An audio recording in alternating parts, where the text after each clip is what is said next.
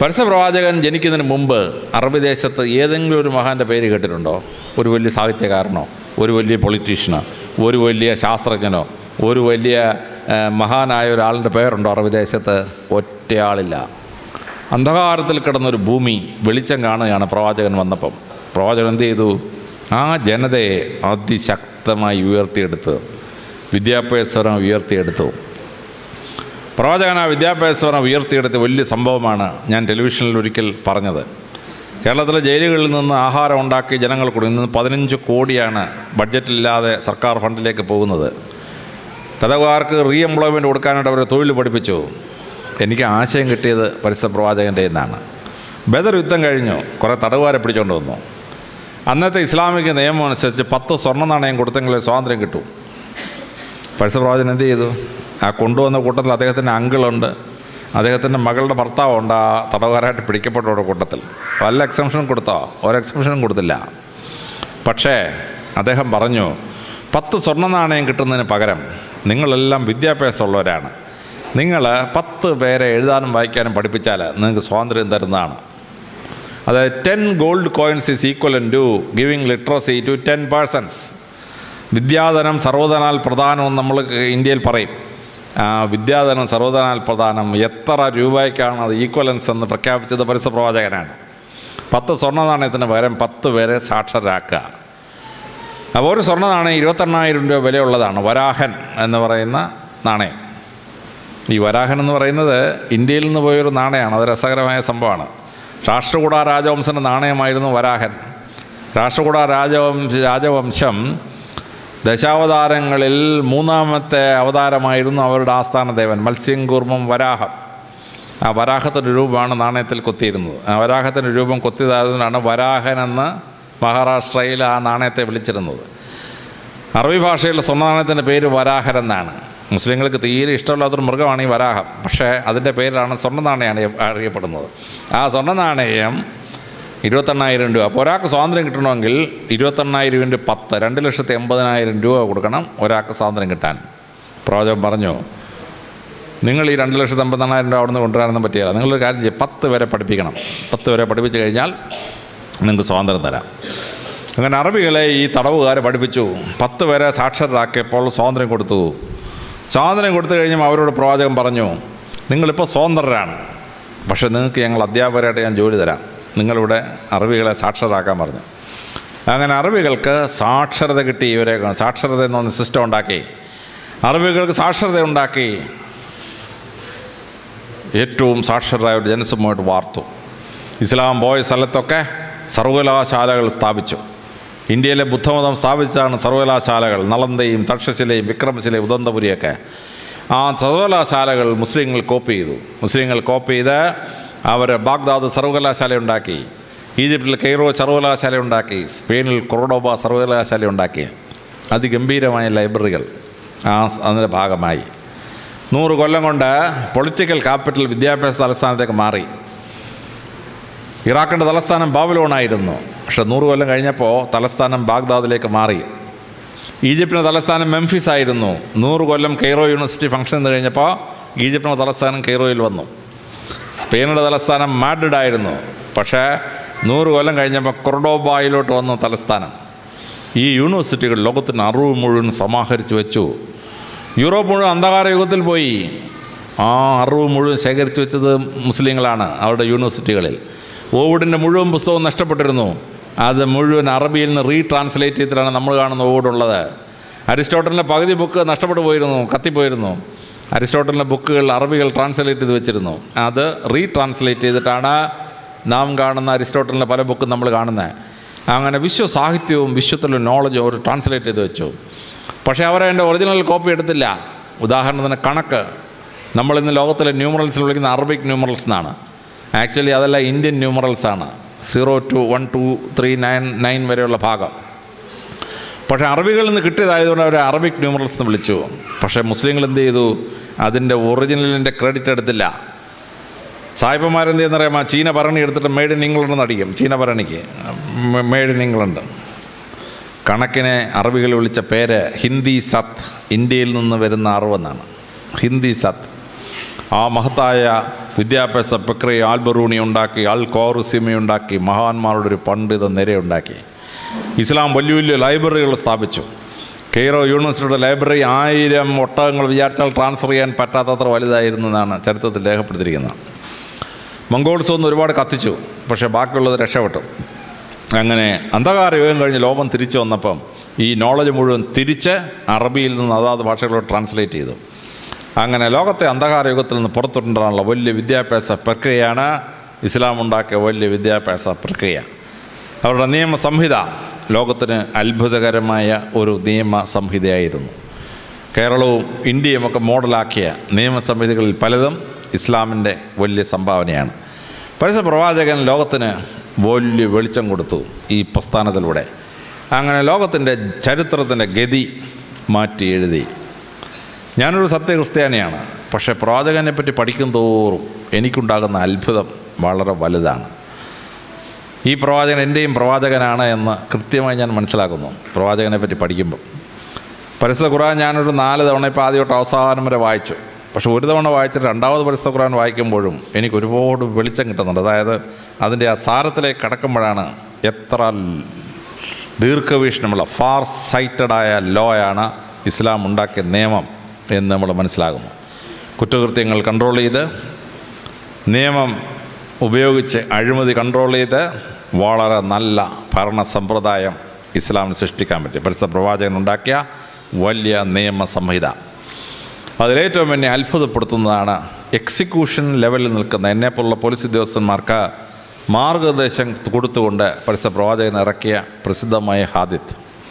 ഒരു സ്ത്രീയുടെ സ്വത്ത് മറ്റൊരാൾ തട്ടിയെടുത്തു.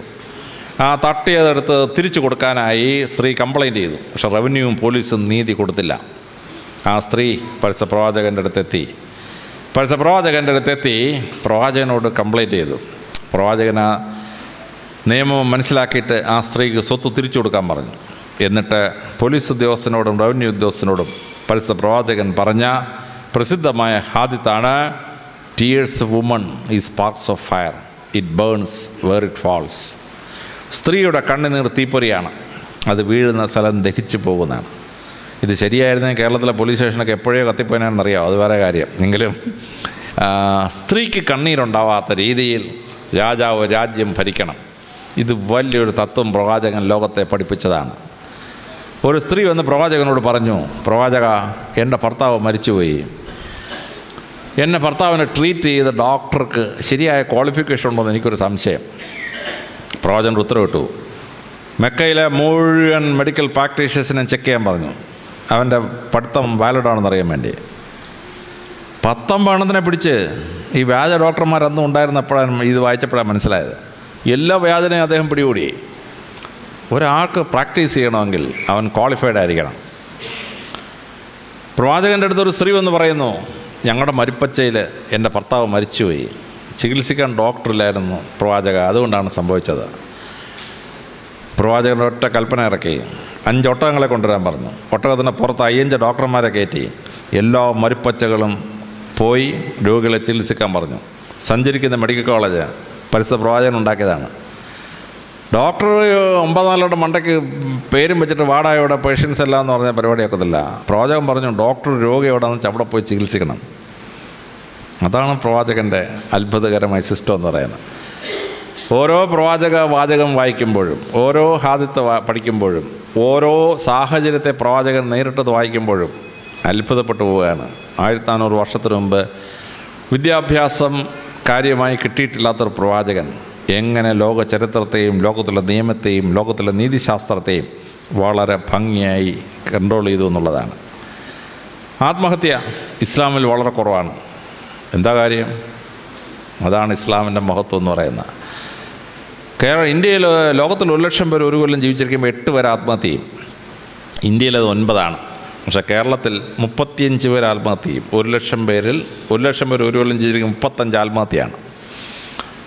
അതിലേറ്റവും വലിയ ആത്മഹത്യ നടക്കുന്നത് സൂയിസൈഡ് വില്ലേജ് ഓഫ് ഇന്ത്യ എന്ന് വിളിക്കുന്ന സ്ഥലമാണ്. നൂറനാട് കുഷ്ഠരോഗാശുപത്രിയിരിക്കുന്ന സ്ഥലം. ആ ഗ്രാമത്തിലാണ് ഏറ്റവും കൂടുതൽ സൂയിസൈഡ്. 1 ലക്ഷം പേർ ഒരു കൊല്ലം ജീവിച്ചിരിക്കുമ്പോൾ 62 പേർ ആത്മഹത്യ ചെയ്യും.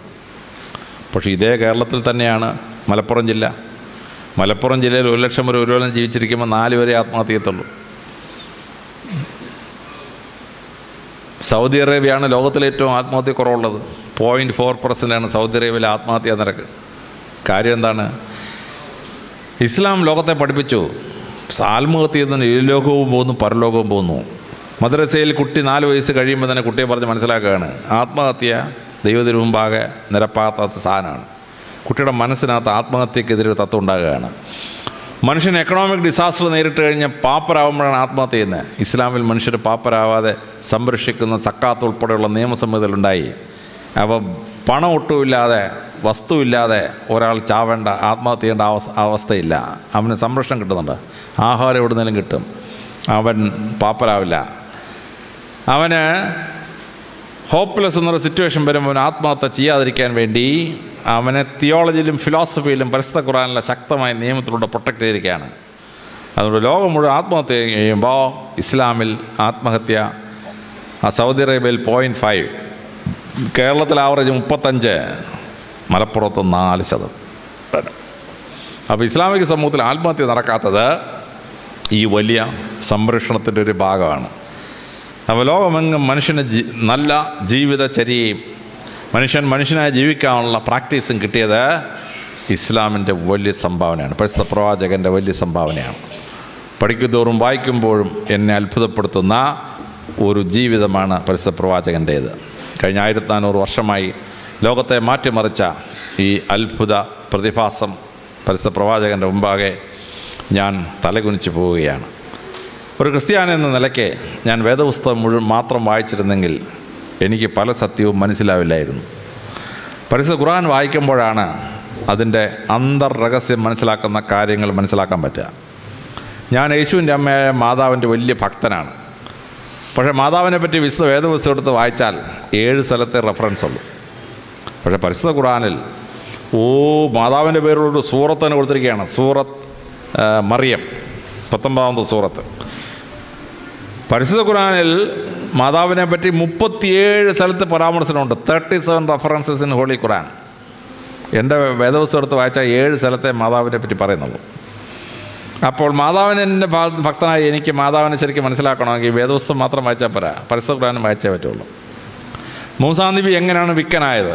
വേദപുസ്തകം വായിച്ചാൽ മനസ്സിലാവുമോ? വേദപുസ്തകം വായിച്ച് മനസ്സിലാവില്ല. പരിശുദ്ധ ഖുർആനിലാണെങ്കിൽ വിശദമായിട്ട് പറഞ്ഞിരിക്കുകയാണ്. ആ കുട്ടി പിശാച് ബാധിതനാണെന്ന് മാന്ത്രികർ വന്ന് പറഞ്ഞു ഫറവോയോട്. ഫറവോ പറഞ്ഞു, എൻ്റെ പെങ്ങളെടുത്തോളത്തെ കുട്ടിയെ ഞാനെങ്ങനെ കൊല്ലുക? നിങ്ങൾ പറഞ്ഞാൽ കൊല്ലാൻ പറ്റുമോ? ശരി, നിങ്ങൾ പിശാച് ബാധിതനെന്നല്ലേ പറഞ്ഞേ, പരിശോധിച്ച് നോക്കാമെന്ന് പറഞ്ഞു. 1 വയസ്സുള്ള മോശയെ കൊണ്ടുവന്ന് തീക്കട്ടയുടെ മുമ്പിലും സ്വർണ്ണത്തിന് മുമ്പിലും കൊണ്ടുവന്നു. അപ്പോൾ പിശാചിന് തീക്കട്ടയോട് എതിർപ്പും സ്വർണ്ണത്തോട് ആകർഷണവുമാണ്. കൊച്ചുകുട്ടി സ്വർണം പിടിക്കാൻ പോയി. മലക്ക് വന്നിട്ട് കൈ പിടിച്ചങ്ങോട്ട് മാറ്റി തീക്കട്ട എടുത്ത് കൈ വെച്ച് നാക്കിലോട്ട് വെച്ചു. കൈയും പൊള്ളിപ്പോയി, നാക്കം പൊള്ളിപ്പോയി. മോശ വിക്കനായി. മോശയ്ക്ക് വടി ശരിക്ക് പിടിക്കാനുള്ള കപ്പാസിറ്റി പോയി ഈ കൈ പൊള്ളിയത് കാരണം. ഞാൻ വേദപുസ്തകം മാത്രം വായിച്ചു വെച്ചാൽ മോശയുടെ വിക്ക് എങ്ങനെ ഉണ്ടെന്ന് കണ്ടുപിടിക്കാൻ പറ്റുമോ? ഞാൻ വേദപുസ്തകത്തിനോടൊപ്പം പരിശുദ്ധ ഖുർആനും വായിക്കുമ്പോഴാണ് രഹസ്യം മനസ്സിലാവുന്നത്. അപ്പോൾ നല്ലൊരു ക്രിസ്ത്യാനിയാവാൻ വേണ്ടി വേദപുസ്തകത്തോടൊപ്പം ഞാൻ പരിശുദ്ധ ഖുർആനും വായിക്കുന്നു. അപ്പോഴെനിക്ക് ഓരോ സംഭവവും വളരെ കൃത്യമായി മനസ്സിലാക്കാൻ പറ്റുന്നു. എന്താണ് ഈ സംഭവത്തിൻ്റെ സാരാംശം എന്ന് മനസ്സിലാക്കാൻ പറ്റുന്നു. അതുകൊണ്ട് പരിശുദ്ധ പ്രവാചകനും പരിശുദ്ധ ഖുർആനും മുസ്ലിങ്ങൾക്ക് കിട്ടിയ വലിയൊരു ഭാഗ്യമാണ്. അദ്ദേഹം മകനെ ബലി കൊടുക്കണം ദൈവം പറഞ്ഞെന്ന് അങ്ങാർക്ക് അങ്ങ് തോന്നി. അങ്ങാര് മോനെ ബലി കൊടുക്കാൻ കൊണ്ടുപോയി. ദൈവം ഇടപെട്ടു, നീ കുഞ്ഞിനെ ബലി കൊടുക്കണ്ടെന്ന് പറഞ്ഞു. പകരം ആടിനെ ബലി കൊടുത്താളാൻ പറഞ്ഞു. അങ്ങനെയാണ് ഈ മട്ടൺ ബിരിയാണി ഉണ്ടാക്കുന്ന പരിപാടിയൊക്കെ നമ്മൾ പഠിച്ചത്. മട്ടണെ തിന്നുക, ദൈവം മനുഷ്യരെ വേണ്ട. അമേരിക്കയിലെ മായൻ സംസ്കാരവും അസ്ട്രക് സംസ്കാരവും അവർ എത്രത്തോളം മനുഷ്യൻ്റെ രക്തം ഒഴുക്കുന്നു അത്രത്തോളം ദൈവത്തിന് തൃപ്തിപ്പെടുമെന്നാണ്.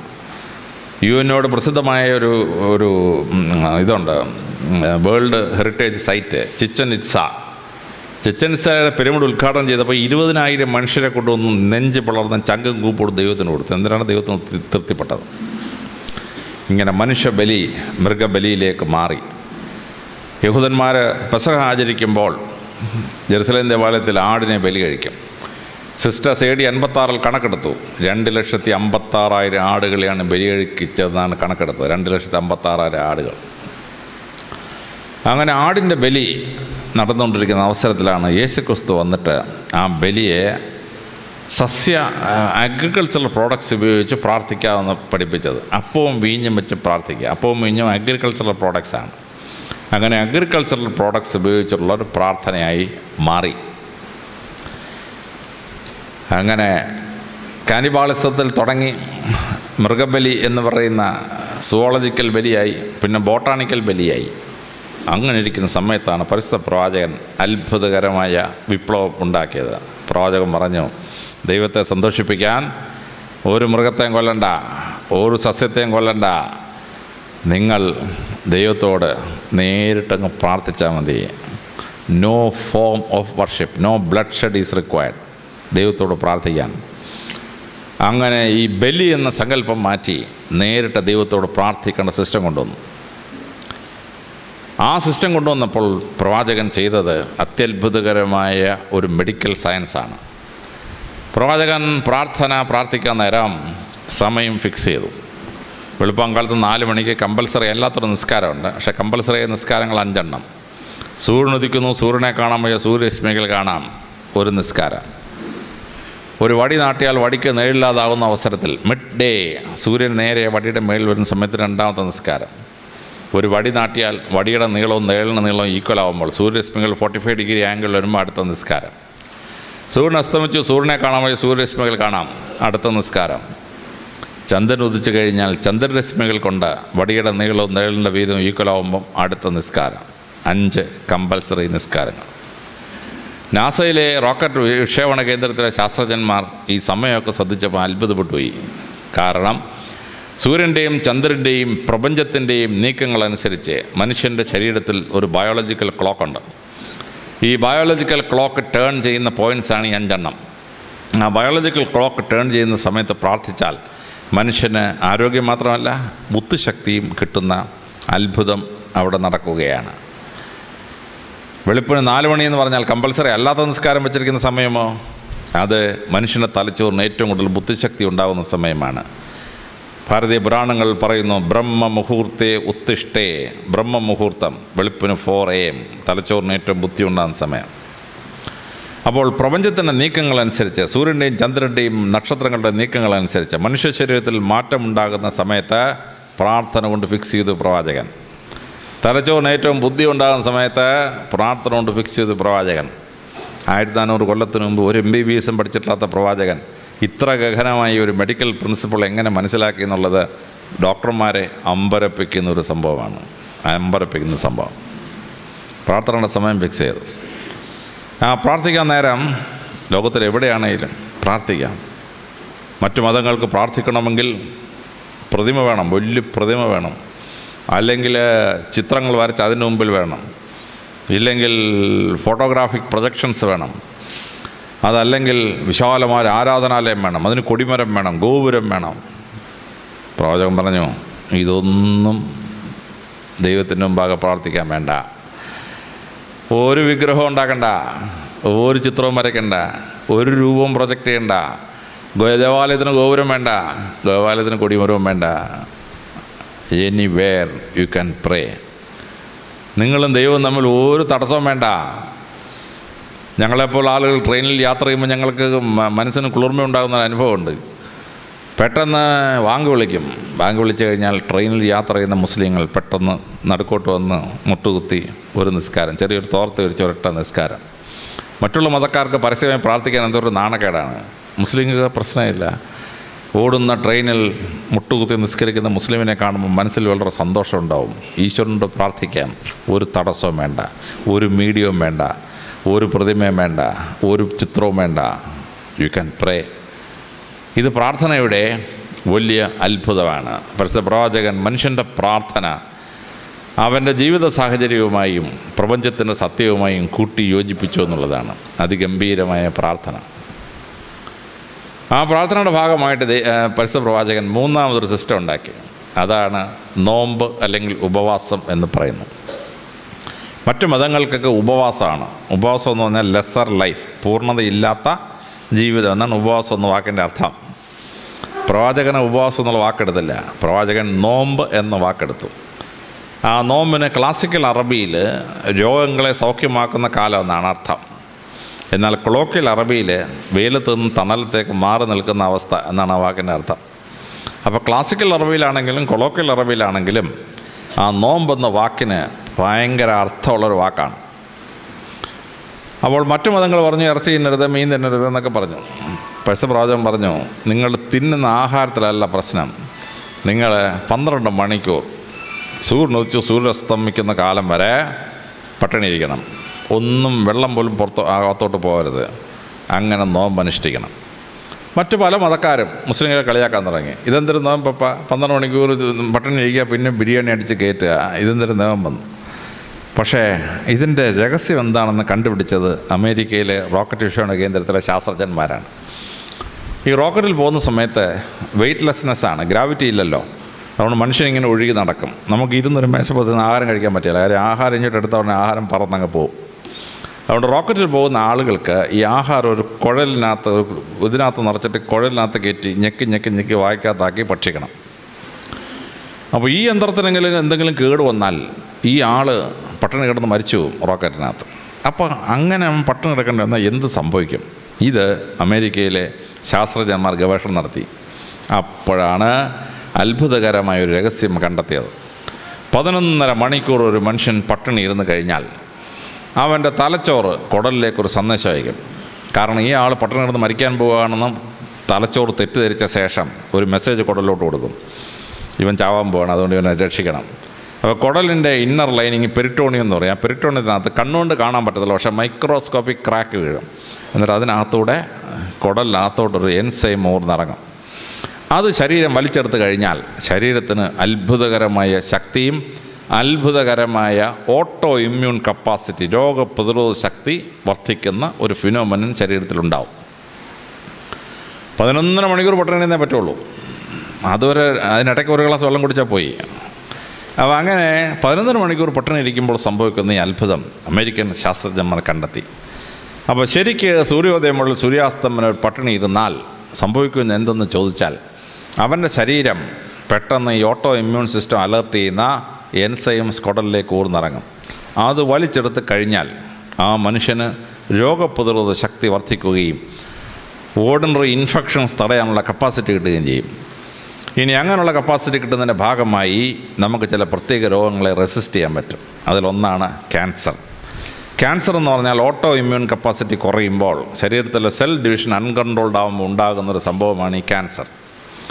ശരിക്കും നോമ്പ് നോക്കുന്നൊരു മുസ്ലിമിന് ക്യാൻസർ വരാനുള്ള സാധ്യത വളരെ കുറവാണ്. നിങ്ങൾ RCCയിൽ പോയി ഏറ്റവും കുറവ് ക്യാൻസർ വരുന്ന ആർക്കാണെന്ന് ചോദിച്ചാൽ ഡോക്ടർമാർ എപ്പോഴാണ് പറഞ്ഞുതരും, നെറ്റിയിൽ താഴമ്പുള്ള മുസ്ലിം വളരെ അപൂർവമായിട്ട് ക്യാൻസർ പിടിച്ച് regional cancer centre ചെല്ലാറുള്ളൂ. Hereditary cancer ഉണ്ട്, തടയാൻ പറ്റത്തില്ല. അപ്പനും വല്യപ്പനും എല്ലാം ഒരേ ക്യാൻസർ വരികയാണെങ്കിൽ, സ്ത്രീകളുടെ പല തലമുറ ബ്രസ്റ്റ് ക്യാൻസർ വന്നുകൊണ്ടിരിക്കുന്ന തലമുറയാണെങ്കിൽ ആ ഹെറിഡിറ്ററി ക്യാൻസർ വരും. അല്ലാതെ ജീവിതചര്യ കൊണ്ടുണ്ടാകുന്ന ക്യാൻസറുകളുണ്ടല്ലോ, ആ ക്യാൻസർ വളരെ അപൂർവമായിട്ട് നെറ്റിയിൽ താഴമ്പുള്ള നോമ്പ് നോക്കുന്ന ഒരു മുസ്ലിമിന് വരികയുള്ളൂ. എയ്ഡ്സ് രോഗം വരാനുള്ള സാധ്യത വളരെ കുറവാണ്. കാരണം അക്വയർഡ് ഇമ്മ്യൂണിറ്റി ഡെഫിഷ്യൻസിയാണ് എയ്ഡ്സ്. ആ ഇമ്മ്യൂണിറ്റി ശക്തിപ്പെടുന്നതുകൊണ്ട്, നോമ്പ് നോക്കുമ്പോൾ ശക്തിപ്പെടുന്നതുകൊണ്ട് സാധാരണ ഒരു എയ്ഡ്സ് പിടിക്കുകയില്ല. എന്ന് പറഞ്ഞ് മോശം പെണ്ണുങ്ങളുടെ കൂടെയൊക്കെ പോയാൽ പിടിക്കുകയോ അത് വേറെ കാര്യമെങ്കിലും, ഈ അല്ലാതുള്ള എയ്ഡ്സ് ഉണ്ട്, ഈ ഇമ്മ്യൂണിറ്റി കുറഞ്ഞുണ്ടാകുന്ന എയ്ഡ്സ്, ആ എയ്ഡ്സ് ഉണ്ടാവില്ല നോമ്പ് നോക്കുന്ന ഒരു മുസ്ലിമിന്. 1400 കൊല്ലത്തിന് മുമ്പ് ഒരു MBBS പഠിക്കാത്തൊരു പ്രവാചകൻ എങ്ങനെ ഇങ്ങനൊരു മെഡിക്കൽ പ്രിൻസിപ്പിൾ കണ്ടുപിടിച്ചു എന്ന് ഡോക്ടർമാർ അമ്പരന്ന് പോവുകയാണ്. അത്ഭുതകരമാണ്. എൻ്റെ വീട്ടിൽ എൻ്റെ ഭാര്യ കറക്റ്റ് റംസാൻ നോമ്പ് നോക്കും. മുസ്ലിമൊന്നുമല്ല, സത്യ ക്രിസ്ത്യാനിയാണ്. എൻ്റെ അനിയൻ ജേക്കബ് എഞ്ചിനീയറാണ്, നല്ല പോലെ റംസാൻ നോമ്പ് നോക്കും. എൻ്റെ അനുജൻ്റെ ഭാര്യ MD ഡോക്ടറാണ്, തിരുവനന്തപുരം സെക്രട്ടറിയിലെ ചീഫ് മെഡിക്കൽ ഡോക്ടറാണ്, പക്ഷേ കറക്റ്റായിട്ട് റംസാൻ നോമ്പ് നോക്കും. അപ്പോൾ എൻ്റെ ഭാര്യയും എൻ്റെ അനിയനും എൻ്റെ സിസ്റ്ററിലൊക്കെ നോമ്പ് നോക്കുന്നത് അതിൻ്റെ മെഡിക്കൽ തത്വം മനസ്സിലാക്കിയതുകൊണ്ടാണ്. മുസ്ലിങ്ങൾ ആഘോഷിക്കുന്ന സമയത്ത് തന്നെ അവരും നോമ്പ് ആചരിക്കാം. എനിക്കിത് ആചരിക്കണമെന്ന് ആഗ്രഹമുണ്ട്, പക്ഷേ 2-3 ദിവസം പിടിച്ചിരിക്കും. 4-ാം ദിവസം ഞാൻ കഴിച്ചു, എന്നെ കൊണ്ട് നിവർത്തിയില്ല. 12 മണിക്കൂർ പട്ടിണി ഇരിക്കാൻ വയ്യ. പക്ഷേ അതിൻ്റെ മെഡിക്കൽ പ്രിൻസിപ്പിൾ വളരെ ശ്രേഷ്ഠമാണ്. ഒരുപാട് ഹിന്ദുക്കളും മുസ്ലിങ്ങളും റംസാൻ നോമ്പ് നോക്കുന്നുണ്ട്. അതിൻ്റെ മെഡിക്കൽ പ്രിൻസിപ്പിൾ മനസ്സിലാക്കിയിട്ട് നടക്കുന്നൊരു സംഭവമാണ്. അപ്പോൾ പ്രാർത്ഥനയുടെ ഭാഗമായി നോമ്പ് ഫിക്സ് ചെയ്തപ്പോൾ പ്രവാചകൻ അത്ഭുതകരമായൊരു പ്രിൻസിപ്പിൾ അതിൻ്റെ ഭാഗമായി ചേർത്ത് നമുക്ക് തന്നിരിക്കുകയാണ്. ഈശ്വരവിശ്വാസവും പ്രാർത്ഥനയും വളരെ സിംപ്ലിസ്റ്റിക്കായി മനുഷ്യനും ദൈവവും തമ്മിലുള്ള ബന്ധമായി വ്യാഖ്യാനിച്ച് വിപ്ലവകരമായി മാറ്റം വരുത്തി പ്രവാചകൻ. നാലാമതായി പ്രവാചകൻ ചെയ്തത് മതപരമായ ആഘോഷങ്ങൾക്ക് കൊടുത്ത രൂപാന്തരമാണ്. ആണ്ടിൽ 2 ഈദ് വരും. ആ ഈദിന് ആഘോഷിക്കാൻ പരിശുദ്ധ പ്രവാചകൻ പറഞ്ഞു, ഒരു മൃഗങ്ങളെ നിങ്ങൾ എഴുന്നള്ളിക്കണ്ട, നിങ്ങളൊരു വെടിക്കെട്ട് നടത്തണ്ട, കരിമരുന്നൊന്നും വേണ്ട. മൃഗങ്ങൾ എഴുന്നള്ളിക്കാനാണെങ്കിൽ പരിശുദ്ധ പ്രവാചകൻ ഉത്തരവിട്ടാൽ അറബി ദേശത്തെ ഒട്ടകങ്ങളെല്ലാം വരട്ടെ മാർച്ചിനെന്ന് പറഞ്ഞാൽ 15,000 ഒട്ടകം വന്നതിനായിരുന്നു മാർച്ചിന്. നമ്മൾ ആന എഴുന്നള്ളിക്കുന്ന ഒട്ടകത്തെ എഴുന്നള്ളിച്ചൂടെ? പ്രവാചകൻ പറഞ്ഞു, മൃഗങ്ങൾ എഴുന്നള്ളിക്കുക അല്ല മനുഷ്യൻ്റെ ഫെസ്റ്റിവൽ. മനുഷ്യൻ്റെ ഫെസ്റ്റിവലിന് വെടിമരുന്ന് പൊട്ടിക്കുകയല്ല വേണ്ടത്. മനുഷ്യൻ്റെ ഫെസ്റ്റിവലിന് നിങ്ങൾ ഈദ് ആഘോഷിക്കണമെങ്കിൽ മധുരം ഉണ്ടാക്കി ആ മധുരം കൊണ്ടുപോയി അയലോകത്തെ ജനങ്ങളെ കൊടുത്ത് അവരെ തൃപ്തിപ്പെടുത്തി ഒന്ന് സന്തോഷിപ്പിച്ച ശേഷം നിങ്ങൾ വന്ന് നോമ്പാചരിക്കുക, ഈദ് ആഘോഷിക്കുക.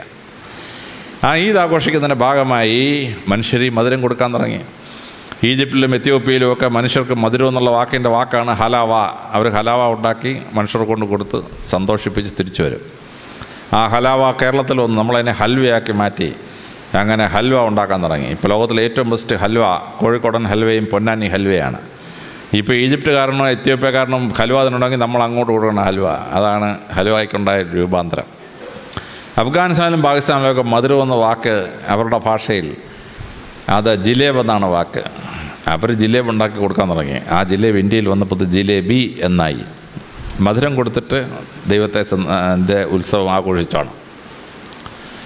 തുർക്കികൾ പറഞ്ഞു, മധുരം മാത്രം കൊടുത്തിട്ട് എന്ത് കാര്യം, വയറ് നിറയണ്ടേ? തുർക്കികൾ ഈദ് ആഘോഷിക്കാൻ വേണ്ടി ആട്ടിറച്ചിയും ചോറും കൂടെ ചേർത്തൊരു സാധനം ഉണ്ടാക്കി. അതിനെ അവർ വിളിച്ച പേരാണ് ഈദ് അൽ ബിരിയാം. തുർക്കി ഭാഷയിൽ ബിരിയാം എന്ന് പറഞ്ഞാൽ സന്തോഷം, ഈദിൻ്റെ സന്തോഷം, ഈദ് അൽ ബിരിയാം. അങ്ങനെ ഈദ് അൽ ബിരിയാം ബോംബെയിലെത്തിയപ്പോൾ ബിരിയാമിയായി.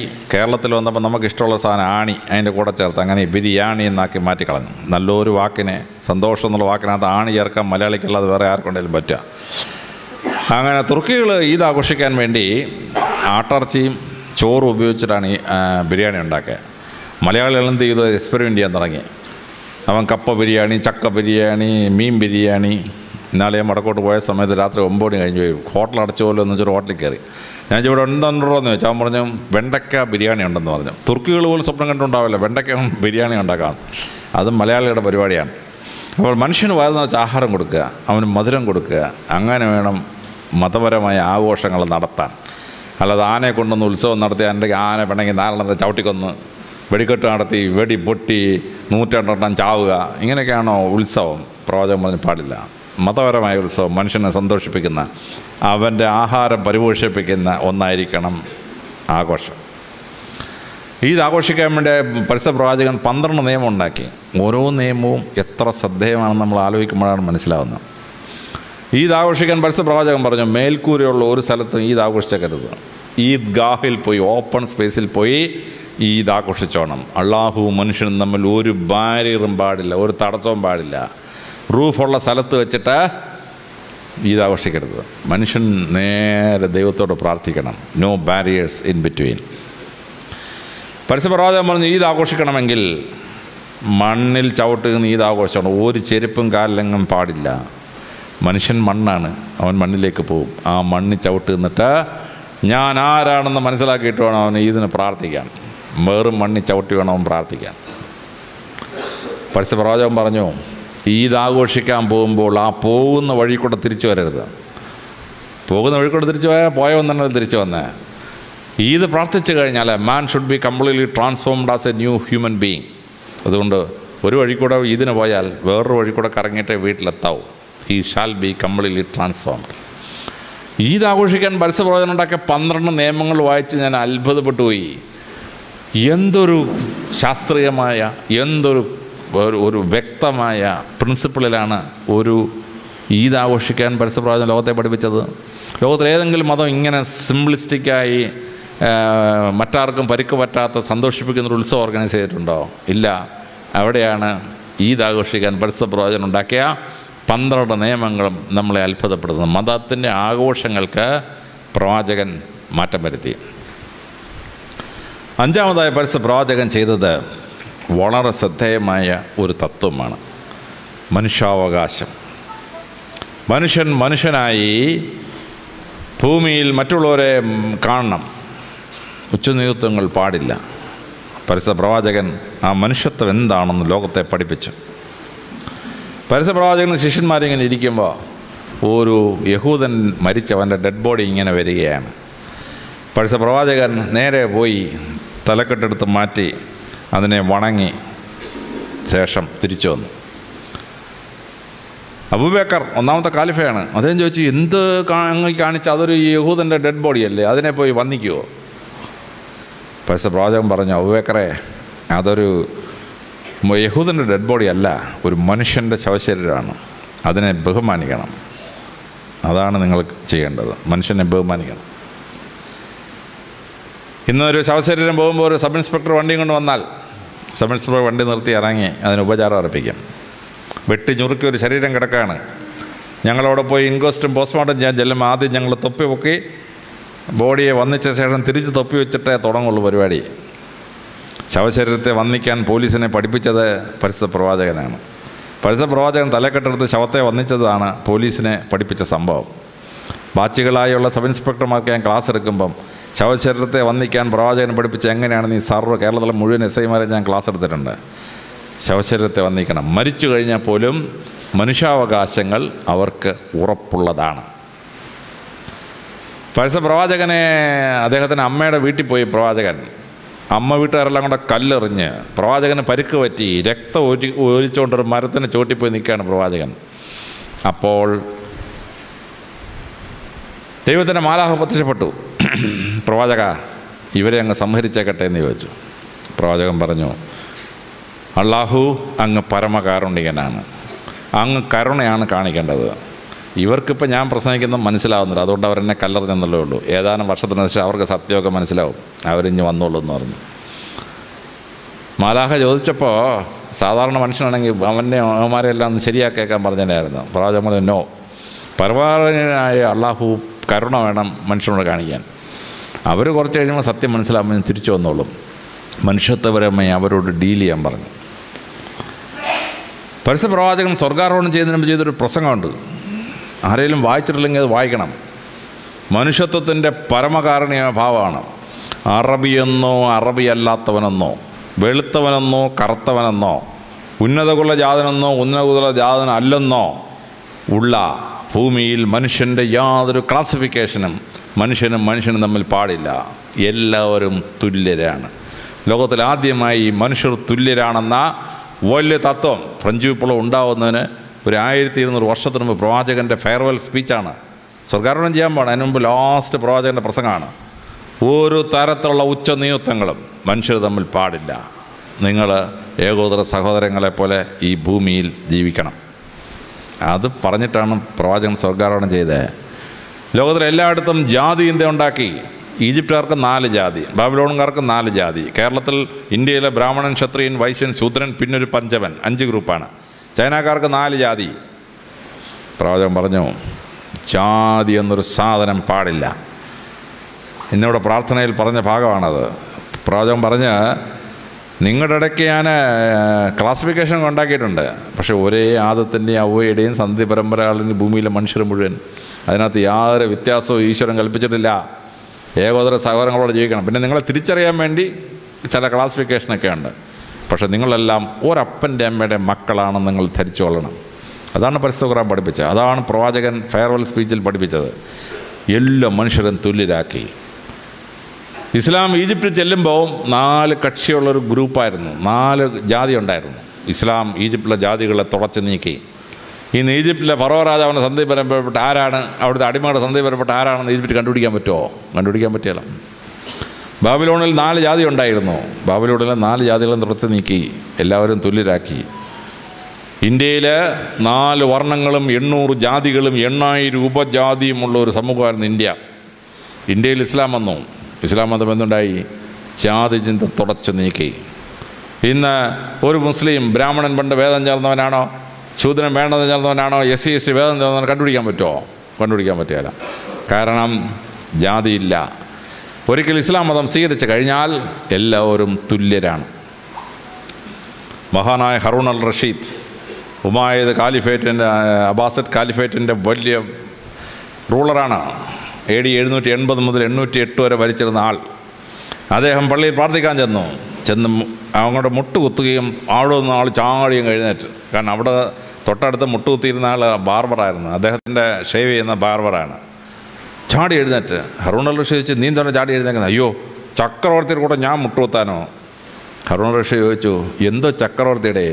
അല്ലാഹുവിൻ്റെ മുമ്പിൽ നീ ഞാൻ ഒന്നാ. ഞാനിപ്പോൾ എനിക്കൊരു ജോലി ചക്രവർത്തിയായിട്ട് ദൈവം തന്നിരിക്കുന്നു, നീ ബാർബർ. അതുകൊണ്ട് എന്താണ്, തൊഴിലനുസരിച്ച് മനുഷ്യനെ വേർതിരിക്കാനോ? പാടില്ല, നമ്മളെല്ലാവരും തുല്യരാണ്. ഹറൂൺ അൽ റഷീദും ബാർബറും തൊട്ടപ്പുറത്തും ഇപ്പുറത്തും മുട്ടുകുത്തിയിരുന്ന് പ്രാർത്ഥിച്ച് ഇസ്ലാം പള്ളിയിൽ. കാര്യം അള്ളാഹുവിന് മുമ്പിൽ എന്തോ ചക്രവർത്തി, എന്തൊരു ബാർബർ. ക്രിസ്തുമതം ഇവിടെ വന്നു. ക്രിസ്തുമതത്തിൽ ഓരോരുത്തർ കുടുംബവും പറയും, ഞങ്ങൾ ബ്രാഹ്മണും വേദം, ഞങ്ങൾ നായർ വേദം ചേർന്നാണ്, ഇവൻ പുലയ ക്രിസ്ത്യാനിയാണ്, മറ്റവൻ മൂക്രിയാണ്, പാക്രിയാണെന്നൊക്കെ പറയും. ഇസ്ലാമിൽ പാക്രിയില്ല, പൂക്രിയില്ല. ഏത് ജാതിയിൽ നിന്നാണ് ഇവൻ ഇസ്ലാമിൽ ചേർന്നതെന്ന് ഒരു കുടുംബവും കണക്ക് സൂക്ഷിക്കുന്നില്ല. ചൈനയിലെ ഉഗ്യൂർ പ്രോവിൻസിൽ ഇസ്ലാം പിടിച്ചെടുത്തു. ഉഗ്യൂർ പ്രോവിൻസിൽ പണ്ടത്തെ മംഗോളിയൻ ആരാണ്, പണ്ടത്തെ മാഞ്ചു ആരാണ്, പണ്ടത്തെ ചിങ് ഡൈനാസ്റ്റിപ്പെട്ടവൻ ആരാണെന്ന് ഒന്നും അറിഞ്ഞൂടാ. ഈക്വലൈസ്ഡ്. ജാതി വ്യവസ്ഥ ഇല്ലാതാക്കി, മനുഷ്യർ തമ്മിലുള്ള വേർതിർത്തി ഇല്ലാതാക്കി ഇസ്ലാം ഏതൊക്കെ രാജ്യത്തിൽ പോയിട്ടുണ്ടോ അവിടെ ഒരു ജാതിയില്ല. Everybody is equal. ഇതാണ് ഇസ്ലാമിൻ്റെ അത്ഭുതം. പരിശുദ്ധ പ്രവാചകൻ്റെ ഒരു അത്ഭുതമാണ്. മനുഷ്യാവകാശങ്ങൾ പരിപാലിച്ചു. ഇനി മനുഷ്യാവകാശങ്ങൾ പരിപാലിച്ചതുപോലെ തന്നെ താഴ്ന്ന ജീവികളുടെ മനുഷ്യാവകാശം വരെ അദ്ദേഹം സംരക്ഷിച്ചു കൊടുത്തു. ബദർ യുദ്ധം നടക്കുകയാണ്, സൈന്യം പോവുകയാണ്. അപ്പോൾ ഒരു പട്ടി പ്രസവിച്ചിറക്കാണ്, ഒരു നായ പ്രസവിച്ചിറക്കാണ്. പരിശുദ്ധ പ്രവാചകൻ പറഞ്ഞു, സൈന്യം വഴിമാറി പോകാൻ പറഞ്ഞു. ആ മൃഗം പ്രസവിച്ച് കിടക്കുമ്പോൾ അതിൻ്റെ ശല്യം ഉണ്ടാക്കാൻ പാടില്ല. സൈന്യം വഴിമാറി പോകാൻ തുടങ്ങി. അപ്പോഴും പ്രവാചകൻ അറിയാം, ഈ പോലീസിൻ്റെ സ്വഭാവം അറിയാം. ഈ പോലീസിനും പട്ടാളത്തിന് യൂണിഫോമും കാലേ ഒരു ഷൂസും കിട്ടിയാലുണ്ടല്ലോ എന്തിനേയും തൊഴിച്ച് കളയും. അതാണ് പോലീസിൻ്റെ സ്വഭാവം. ഇവൻ തൊഴിക്കുമോ എന്നുള്ളത് അദ്ദേഹത്തിന് അറിയാം. അദ്ദേഹം 2 പട്ടാളക്കാരെ അവിടെ കാവൽ നിർത്തി. ആ പട്ടിക്കൊന്നും പറ്റാതെ നോക്കിക്കോണം, എല്ലാ സൈന്യം പോയി കഴിഞ്ഞാൽ നിങ്ങൾ 2 ഇഞ്ഞ് വരാമെന്ന് പറഞ്ഞു. മൃഗത്തിന് പോലും സംരക്ഷണം, മൃഗത്തിന്, മനുഷ്യന് മാത്രമല്ല മൃഗത്തിന്. പ്രവാചകൻ പറഞ്ഞ രസകരമായ കഥയുണ്ട്. ഒരു വേശ്യസ്ത്രീ സ്വർഗത്തിൽ പോയ കഥയാണ്. ഒരു പ്രോസ്റ്റിറ്റ്യൂട്ട് ഇങ്ങനെ നടന്നു വരുമ്പോൾ ഒരു പട്ടി ഒരു കിണറിൻ്റെ ചുറ്റും കിടന്ന് ഓടുന്നു. കുറച്ച് കഴിഞ്ഞ് ദാഹിച്ച് വെള്ളം കിട്ടാതെ അതിങ്ങനെ തളർന്നങ്ങ് വീണ്. അപ്പം അതുവഴി ഒരു പ്രോസ്റ്റിറ്റ്യൂട്ട് വന്നു. ആ പ്രോസ്റ്റിറ്റ്യൂട്ട് സ്വർഗത്തിൽ ചെന്നപ്പം അള്ളാഹു പറഞ്ഞു, കയറിപ്പൊക്കോളാൻ പറഞ്ഞു. മലക്ക് പറഞ്ഞു, അള്ളാഹു ഈ സ്ത്രീ ഭൂമിയിലൊരു പാപനിയായ സ്ത്രീയാണെന്ന് അങ്ങേക്ക് അറിഞ്ഞൂടെ, അങ്ങനെന്തിനാണ് ഈ സ്ത്രീ കയറിപ്പോകാൻ പറഞ്ഞത്? അള്ളാഹു പറഞ്ഞു, വിവരം അറിയാതെ മലക്കെ സംസാരിക്കരുത്, ഞാൻ നിന്നോട് കഥ പറഞ്ഞു തരാമെന്ന് പറഞ്ഞു. കിണറിൻ്റെ തീരത്ത് പട്ടി കുഴഞ്ഞു വീണ്. അപ്പോൾ ആ സ്ത്രീ എന്ത് ചെയ്യുന്നറിയാമോ? ആ സ്ത്രീ തൻ്റെ വസ്ത്രത്തിന് കുറേ ഭാഗം വലിച്ച് കീറി ഒരു കയർ പോലെ ഉണ്ടാക്കി ഷൂസ് കെട്ടി വെള്ളത്തിലേക്ക് ഇറങ്ങി. ഒരു ഷൂസ് വെള്ളം പട്ടിയുടെ വായിൽ ഒഴിച്ചു കൊടുത്തു. പട്ടി കുറച്ച് ജീവനൊക്കെ വീണ് നിന്ന്. 2ാമതൊരു ഷൂ ഒഴിച്ചു കൊടുത്തു. 3ാമതൊരു ഷൂ ഒഴിച്ചു കൊടുത്തു. 3 ഷൂസ് നിറച്ച് വെള്ളം കിട്ടിയപ്പം പട്ടി എഴുന്നേറ്റ് വാലാട്ടിയിട്ട് പോയി. പട്ടി ആയതുകൊണ്ട് വാലാട്ടി. മനുഷ്യനാണെങ്കിൽ 2 കുരയും കൂടെ പോലെ തന്നെയായിരുന്നു മനുഷ്യൻ്റെ സ്വഭാവത്തിന്. അപ്പോൾ എന്ത് പറ്റി? 3 തവണ വെള്ളത്തിട്ടപ്പം ഷൂസും കേടായിപ്പോയി. പിന്നെ ആ ഷൂസ് ഇട്ട് നടക്കാൻ പറ്റുമോ? ഒരു ഷൂസ് പോയാൽ പിന്നെ മറ്റൊരു ഷൂസ് കൊണ്ട് കാര്യമുണ്ടോ? തിളച്ച മണലിലൂടെ ആ സ്ത്രീ നടന്നുപോയി. കാലിനടിവശം പൊള്ളി. ഷൂസ് വാങ്ങിക്കണ്ടേ? അന്ന് രാത്രി വീണ്ടും വിചാരിച്ചു. ആ പൈസ കൊണ്ട് അവൾ ഷൂസ് വാങ്ങിച്ച്. അങ്ങനെ ഒരു പട്ടിയുടെ ജീവൻ രക്ഷിച്ചതിന് ഈ സ്ത്രീ സ്വർഗം അർഹിക്കുന്നു. മൃഗങ്ങളോട് ദയ കാണിക്കുക, മനുഷ്യനോട് ദയ കാണിക്കുക. ഇത് ഇസ്ലാമിൻ്റെ വലിയ തത്വങ്ങളെന്നാണ്. മനുഷ്യാവകാശം എന്ന് പറയുന്ന വലിയ അവകാശങ്ങൾ ഇസ്ലാം സ്ഥാപിച്ചു കൊടുത്തു എന്നുള്ളതാണ്. 6ാമതായി പരിശുദ്ധ പ്രവാചകൻ ലോകത്തെ പഠിപ്പിച്ച വലിയൊരു പാഠമാണ്. അത് സെക്കുലറിസം എന്ന് പറഞ്ഞ പാഠമാണ്. മതചിന്തകൾക്കതീതമായി സംസാരിക്കണം, മതചിന്തകൾക്കതീതമായി. പ്രവാചകൻ ഒരിക്കലും ഇങ്ങനെ സംസാരിച്ചുകൊണ്ടിരിക്കുകയാണ് മുസ്ലിം പള്ളി വെച്ച്. ക്രിസ്ത്യൻ നേതാക്കന്മാരും യഹൂദ നേതാക്കന്മാരും ഉണ്ട്. അപ്പോൾ വാങ്ക് വിളിച്ചു. ക്രിസ്ത്യൻ നേതാക്കന്മാർ പറഞ്ഞു, പ്രവാചക ഞങ്ങൾ പുറത്ത് പോയിട്ട് വരാം, അങ്ങയുടെ പ്രാർത്ഥന കഴിയുമ്പോൾ വരാം. അതേപോലെ നിങ്ങളോടെ വന്നേ? ഞാൻ മക്കയിലോട്ട് നോക്കി പ്രാർത്ഥിക്കാൻ, നിങ്ങളിവിടെ തന്നെ പള്ളിക്കകത്ത് തന്നെ മുട്ടുകുത്തിക്കൊള്ളാൻ പറഞ്ഞു. പള്ളിക്കകത്ത് മുട്ടുകുത്തി. യഹൂദൻ ജെറുസലേമിനെ നോക്കി പ്രാർത്ഥിച്ച്, ക്രിസ്ത്യാനി കിഴക്കോട്ട് നോക്കി പ്രാർത്ഥിച്ച്, പ്രവാചകൻ മക്കയ്ക്ക് നോക്കി പ്രാർത്ഥിച്ച്. ഒരേ മുസ്ലിം പള്ളിക്കകത്ത് 3 മതക്കാരും ഒരുപോലെ പ്രാർത്ഥിച്ച്. ഇതാണ് പ്രവാചകൻ പഠിപ്പിച്ചത്. ഒരു മതവും തമ്മിലൊരു വ്യത്യാസവും ഇല്ല. പരിശുദ്ധ പ്രവാചകൻ മദീനയിൽ ചെന്നു. അദ്ദേഹം അവിടെ മെദീന ഡോക്യുമെൻ്റ് എന്ന് പറഞ്ഞൊരു ഡോക്യുമെൻ്റ് പബ്ലിഷ് ചെയ്തു 622. 42 പാരഗ്രാഫുണ്ട്. ഞാനൊക്കെ അത് വായിച്ച് അമ്പരന്ന് പോയി. ആ മെദീന ഡോക്യുമെൻ്റ് തുടങ്ങുന്ന വിശ്വപ്രസിദ്ധമായ ഒരു പ്രഖ്യാപനത്തിലാണ്. മെദീനയിൽ 11,500 പേരുള്ളതിൽ 1,500 പേരെ മുസ്ലിങ്ങളുള്ളൂ. 10,000 പേര് യഹൂദന്മാരും ക്രിസ്ത്യാനികളും ട്രൈബൽസാണ്. മുസ്ലിങ്ങൾ വലിയ ന്യൂനപക്ഷമാണ്. 11,500 പേരുള്ളതിൽ യാത്രയും അല്ലെങ്കിൽ മദീനയിൽ 1,500 പേരെ മുസ്ലിങ്ങളുള്ളൂ. പ്രവാചകനൊരു കൽപ്പനയിട്ടു, മദീന ഡോക്യുമെൻറ്റ്. മദീനയിൽ ജീവിക്കുന്ന യഹൂദന്മാരും ക്രിസ്ത്യാനികളും ട്രൈബൽസും മുസ്ലിംസും ഏകോദര സഹോദരങ്ങളെപ്പോലെ ജീവിക്കുന്ന ഒരു ഭരണം ഞാൻ ഉറപ്പ് നൽകുന്നു. 7 കൊല്ലം മദീന ഭരിച്ച പ്രവാചകൻ മുസ്ലിങ്ങളുടെ അംഗസംഖ്യ 1,500 എത്ര ആയിട്ട് വർദ്ധിച്ചു? 1,600 വർദ്ധിച്ചു. ക്രിസ്ത്യാനിക്കും ട്രൈബലിനും ഏതെങ്കിലും ഒരു ട്രൈബലിനും മുസ്ലിമിനെ ഉപദ്രവിച്ചോ? ഒറ്റയാളിനെ ഉപദ്രവിച്ചില്ല. എല്ലാവരെയും വളരെ ഭംഗിയായിട്ട് സ്വീകരിച്ച് അദ്ദേഹം തിരിച്ചു വന്നു. അദ്ദേഹം മെക്ക പിടിച്ചെടുക്കുമ്പോൾ ഒറ്റ തുള്ളി രക്തം വീണിട്ടില്ല. Not A single drop of blood. Mecca പിടിച്ചെടുക്കുകയാണ്. Mecca പിടിച്ചെടുത്ത് അവിടെ വരുമ്പോൾ അദ്ദേഹത്തോട് യുദ്ധം ചെയ്ത മഹാന്മാരെല്ലാം അവിടെ ഇരിപ്പുണ്ട്. അദ്ദേഹത്തിന് സ്വന്തം മകളെ ഒട്ടകത്തിൻ്റെ പുറത്തുനിന്ന് കുന്തത്തിൻ്റെ അറ്റത്ത് കുത്തി താഴെ ഇട്ട് ഒരുത്തനുണ്ട് അവിടെ. അവൻ മുമ്പിൽ വന്നു. പ്രവാചകൻ പറഞ്ഞു, നീ എൻ്റെ മുമ്പിൽ അത് നിൽക്കരുത്. കാര്യം കുറച്ച് നേരം നിന്ന് കഴിഞ്ഞാൽ മനുഷ്യനല്ലേ, വികാരം ഉണ്ടായല്ലോ എന്ന് വിചാരിച്ച് പൊക്കോളാൻ പറഞ്ഞു. ഒന്നും ചെയ്തില്ല, അവനെ കൊന്നില്ല. അദ്ദേഹത്തിനെതിരെ യുദ്ധം ചെയ്ത് അബൂ സുഫിയാനെ കൊന്നില്ല. അബൂ സുഫിയാൻ ഇസ്ലാം മതം സ്വീകരിച്ച് പ്രവാചകൻ്റെ കൂടെ വന്നു.